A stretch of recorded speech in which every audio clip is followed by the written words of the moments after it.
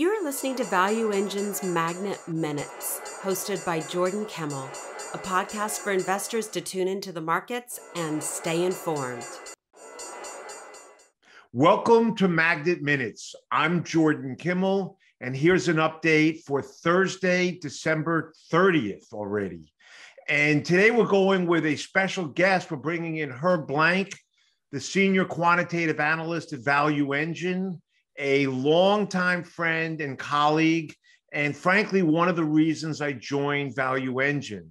And Herb, we're going to get into a blog that you wrote that received a lot of attention because everyone's so income starved right now, and we want them to look in the right direction. But just to set the stage again, Herb, you do a lot of blogging for ValuEngine. You're the Senior Quantitative Analyst.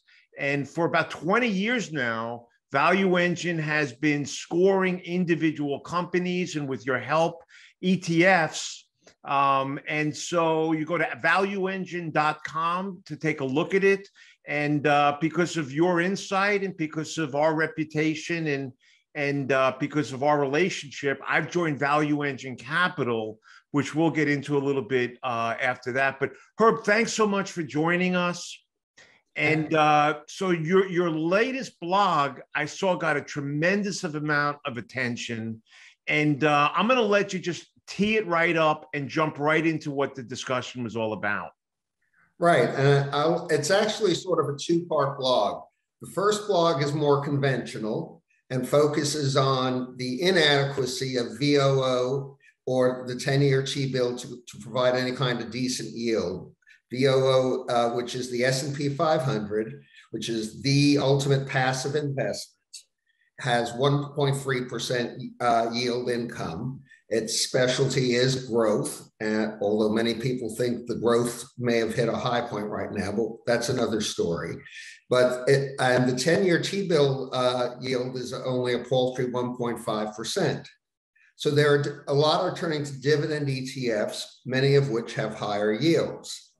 And one of the most popular of this group, VYD, the Vanguard Yield ETF, which just simply puts together the top 100 yielding stocks and cap weights them, gives you 2.6% yield and so-so capital gains and a fair amount of risk.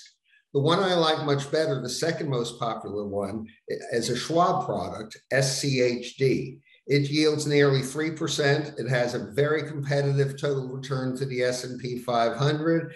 It equally weights their components, and it doesn't just look at yield, but it looks at the components that would be needed to sustain the yield of these companies. So it's higher quality companies. I know quality is a factor that Magnet looks at as well. So no doubt.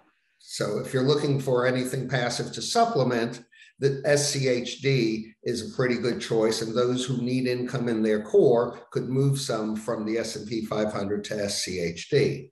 Now, another one I looked at, SDOG, which has a nice methodology I like, where they take each quarter the 10 highest yielding stocks in every sector in the S&P, and then having selected those stocks, equally weights them and then repeats the process, gives you a 3.5% yield and has done well the last year for capital appreciation, but it's much more volatile. So if income is your thing and conservative and something that's an alternate core, my recommendation for those people using ordinary stocks is SCHD. Someone came back to me and said, what about SYLD, which is a global X product that's super dividend, DIV rather, which is called the super dividend yield ETF, which is a global X product. I looked at that, and yeah, it has a 5.6% yield, which is higher than any of the ones I mentioned, but has terrible capital appreciation and a lot of volatility. But I looked, what if income is your only thing that you're looking at? And that was the second part of the blog. And I found 4 ETFs that had better yields than DIV, the global X product, but did not use ordinary stocks. So there is a caveat in using any of the ones I'm about to talk about, and that is if you have tax consequences, you have always read the prospectus before purchasing any of these things, or at least the summary prospectus or the fact sheet. And if taxable income is one of your concerns, make sure you discuss this with a tax advisor or research the tax consequences yourself, because there are some. The first of these is a REI, and all of these include some sort of investment trust, or the last you'll see derivatives. So the first one does REIT. It's a Van Eck product, VKYW. It yields 5.8%. It yields towards real estate income trusts. It's very variable year to year, how much is made on that. And this last year, it's done quite well, but the last 5 years, not as well. Right, but that one, again, is focused more on the real estate side, so it's a little bit less sector diversified. Right, exactly. All of these are, except for the last one, which is the highest yielding I'll get to, are non-sector diversified. And really, QYLD isn't that sector diversified either, but it's got a lot of positive points. The next one to talk about is PCEF. PCEF is very interesting. It owns closed-end funds, and it is rather diversified among income-producing fixed income closed-end funds, including option income, including government income, including specialty fixed income, muni income. It's got an array of fixed income ETFs, and it was the methodology was developed by two closed-end fund analysts, one who used to be with Morgan Stanley and one who used to be with Merrill Lynch, in selecting the quality, selecting the ones that will maintain total return. It's an Alarian S network index. It's a PCF is an Invesco product. It has a 40 basis point fee, which is a lot higher than the 6 basis point fee of SCHD.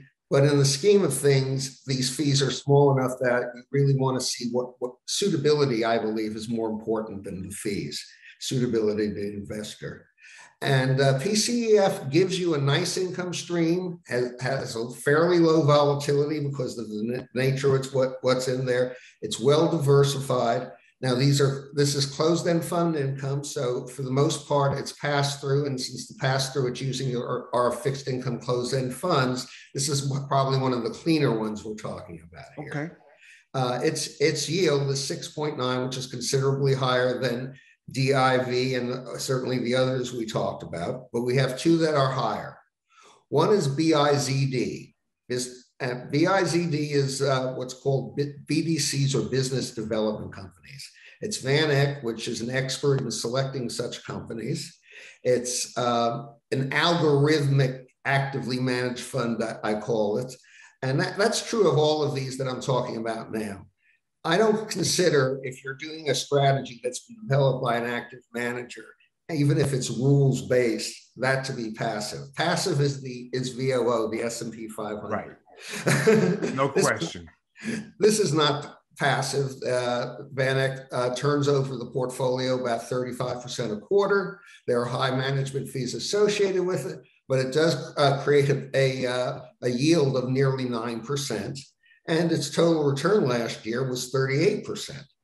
Again, its 5-year total return, though, has been all over the map, is the fourth highest of the ones we looked at.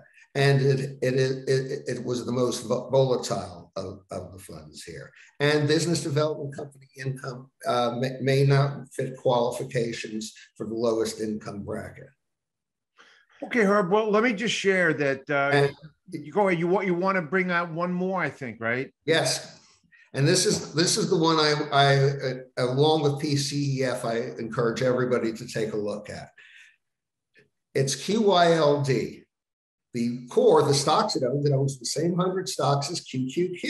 It owns the NASDAQ 100 with all its strengths it's had the last 5 years and all the potential risk for it. There you go. What's the dividend on that one, Herb? The dividend on QYLD, believe it or not, is 11.3%. And but here's the hook. That's correct. It's really a very conservative strategy it's following, and it goes back to bank trust departments in the 70s, even before these things existed, and that's called buy right. A buy right strategy buys the stocks and sells the covered calls. What was also discovered over the years is that index covered calls tend to overestimate volatility and sell richer than what they are. So when you're writing a colored call, you take advantage of this anomaly. So what this has done basically is preserve the capital that's in there and take all the gains that you would normally have on the in terms of the other capital appreciation and turns it into income for you. So you've got an 11.3% income stream right now, and actually the income stream has been in double digits since the fund has come out. So it's pretty reliable. The capital of it is low volatility.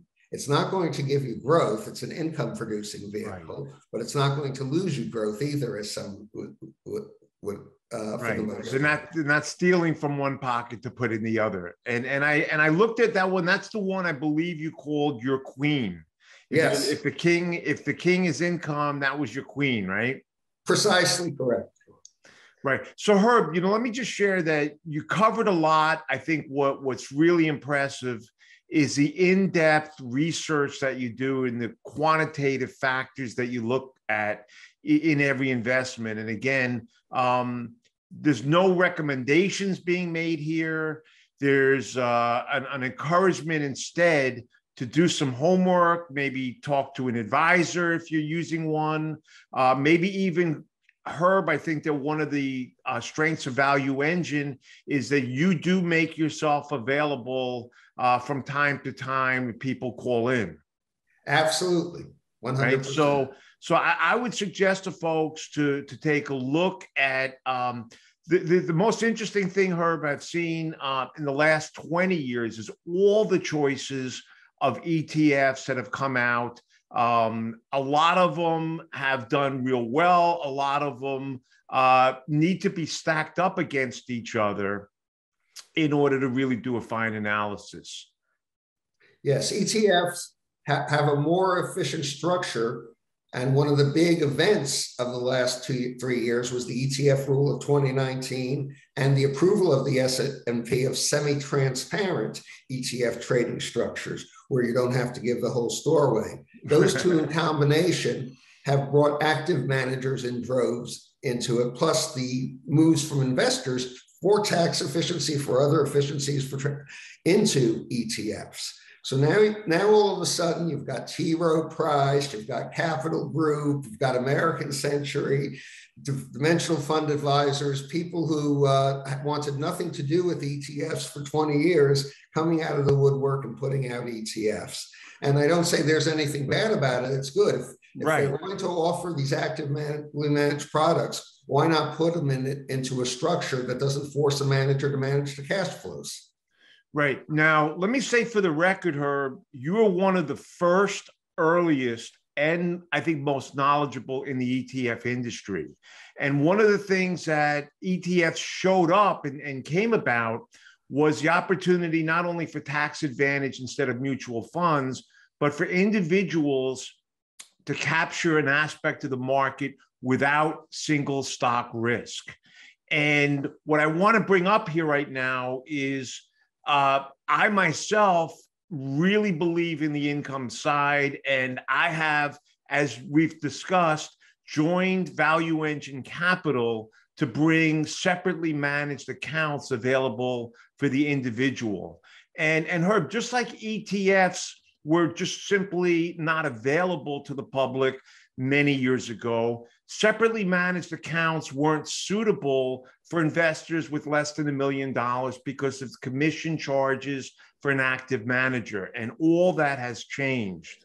Absolutely. One of the reasons the index fund was developed way back from the beginning was they tried first to do equally weighted tranches of the New York Stock Exchange, and they were getting killed by the transaction costs of the day. It used to cost a nickel a share or more to trade stocks, and they were getting killed. So they went to something that doesn't change with the trades each day with the prices of the stock.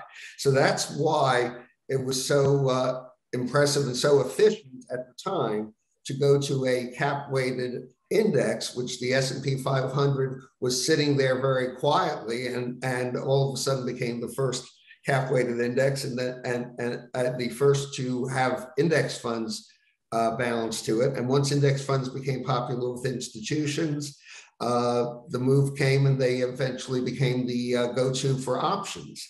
And that is what enmeshed the S&P 500 as basically the son of the ETF universe, of the investment universe. And ETFs have captured a lot of those efficiencies, but the one thing that's happened since then is, and you're getting to technology. And now SMAs are much less expensive because you're not paying that much for shares. You're not having problems with execution. You don't need a huge staff to manage cash and all that kind of thing. Right. So let me share, Herb, if I may, the ValuEngine Capital Dividend Increase separately managed account. And what I manage there is using all the powers of the magnet stock selection process that is looking for the strongest balance sheets, the most stable actual earnings. We also bring in the FACS model, which looks for the most trustworthy companies. And then we have one more layer, which is only looking at companies that pay a dividend, and a dividend above S&P. So Herb, what we have right now is a plus 30 stock portfolio that's diversified among all industries. They do have business development corporations in there and helps the yield. The current yield is about 4.4%. But I think that the difference, Herb, between what I'm doing and what a lot of other folks do is, rather than look for the highest dividend, I'm looking for companies that increase their dividend every year and have a very strong dividend coverage rate above the dividend, so that we know, or we think, we anticipate, even in challenging times, the dividend is not only going to deliver, but the dividend over time is going to increase. And so this is something, as you know, I've been running for a couple different registered investment advisors over the last couple of years with great success. And it's really a pleasure now to be doing at ValuEngine Capital. I think it's fantastic. You had one of the best quant books on factor research and looking at companies that I've known over the last 20 years, in the Magnet Investing book. I still have that in my library as well, an autographed copy. And facts, when you developed it, to me, I liked, because it combined that with some risk control. Because when you're talking trustworthiness, when you're talking the social aspects and the governance aspects of a company, you're getting to the soul of a corporation. And these are the companies that are going to be more proactive than reactive. And and that's sort of what you're trying to bring, ideally, with an active manager, is the ability to control the risk by being on top of what changes are happening, what that means for a corporation, what kind of turnover, are you losing intellectual property, are you communicating that to your clients? I think you hit it on the head. And again, in full disclosure, Herb, over 20 plus years ago, you did a back test on Magnet. I think it raised some eyebrows back then, because it was one of the first to really blend value, growth, and momentum at the time. We've been colleagues and friends ever since. And so now at ValuEngine Capital, I'm not only managing the Magnet model, which is really intended for the highest level of growth, which has volatility. I'm also managing the FACS model itself, which I think you've just shared really lends itself to the ESG school of thought, and really was developed before ESG became the buzzword that it is. And for those investors looking for income, and there's a lot of income-starved investors right now, with the bank at 1%, treasuries at 1%, we have the dividend increase model. All three models, as you say, Herb, available where we do not pay any transaction costs buying and selling. It's a modest management fee, and you see your portfolio at night. Just look at the account and open it whenever you'd like. So, Herb, I want to really thank you for the time here right now. I think what we do know is that your blogs are some of the most read blogs on Wall Street. And I think this one with the dividend and has captured more attention and more interest in almost any blog I've seen in a couple of years. So stick with it. Let me wish you a happy, a healthy new year and many years of working together ahead at ValuEngine and ValuEngine Capital. Absolutely. Thank you very much, Jordan. All righty, Herb. We'll talk to you real soon. Folks, this is another extended Magnet Minutes. I'm Jordan Kimmel, and we're looking for the informed investor.